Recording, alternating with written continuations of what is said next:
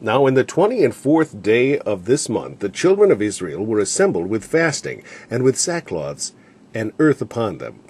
And the seed of Israel separated themselves from all strangers, and stood and confessed their sins, and the iniquities of their fathers.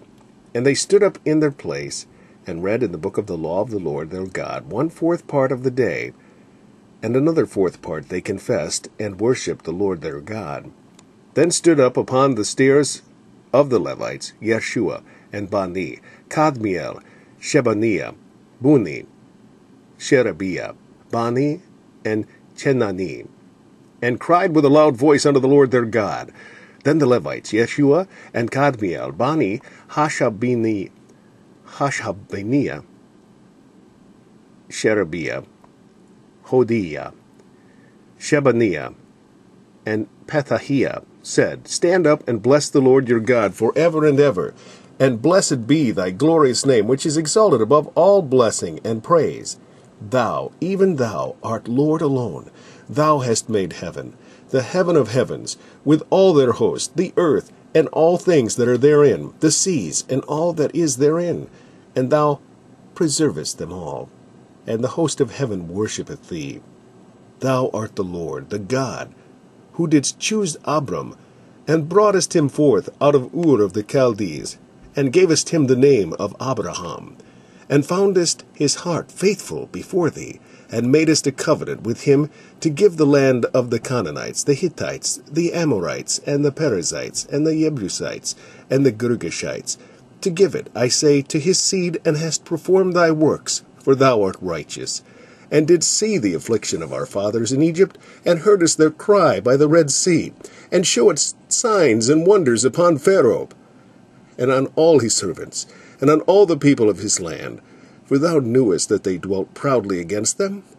So didst thou get thee a name, as it is this day. And thou didst divide the sea before them, so that they went through the midst of the sea on the dry land. And their persecutors thou threwest into the deeps, as a stone into the mighty waters. Moreover, thou leddest them in the day by a cloudy pillar, and in the night by a pillar of fire, to give them light in the way wherein they should go. Thou camest down also upon the mount Sinai, and spakest with them from heaven, and gavest them right judgments, and true laws, good statutes, and commandments. And madest known unto them thy holy Sabbath, and commandest them precepts, statutes, and laws by the hand of Moses thy servant, and gavest them bread from heaven for their hunger, and broughtest forth water for them out of the rock for their thirst, and promised them that they should go in to possess the land which thou hast sworn to give them.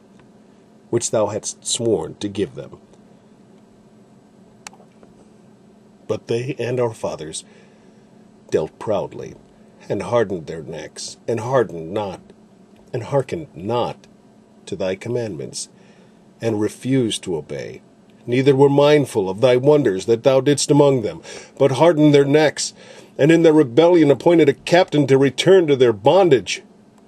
But thou art a God ready to pardon, gracious and merciful, slow to anger, and of great kindness, and forsookest them not. Yea, when they had made them a molten calf, and said, This is thy God that broughtest thee up out of Egypt, and hath wrought great provocations. Yet thou in thy manifold mercies forsookest them not in the wilderness. The pillar of the cloud departed not from them by day, to lead them in the way, neither the pillar of fire by night, to show them the light, and the way wherein they should go. Thou gavest also thy good spirit to instruct them, and withheldst not thy manna from their mouth, and gavest them water for their thirst.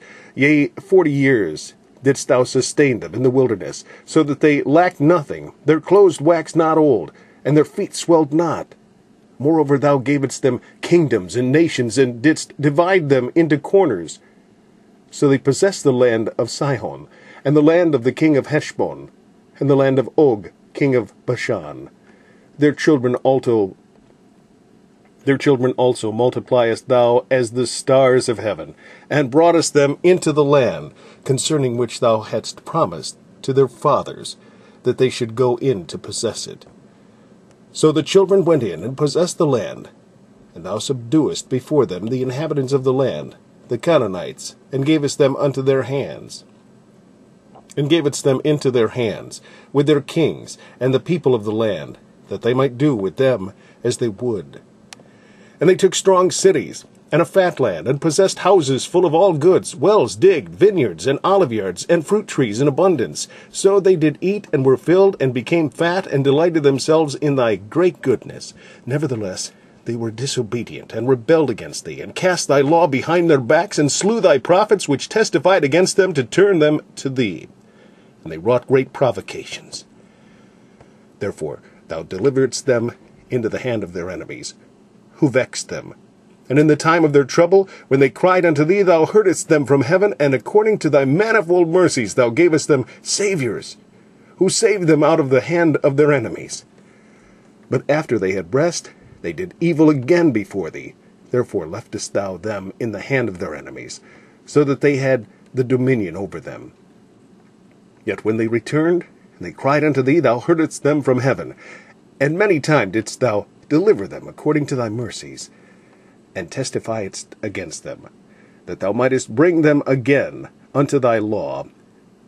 Yet they dealt proudly, and hearkened not unto thy commandments, but sinned against thy judgments, which if a man do, he shall live in them. And withdrew the shoulder, and hardened their neck, and would not hear. Yet many years didst thou forbear them, and testifiedst against them by thy Spirit in thy prophets. Yet would they not give ear.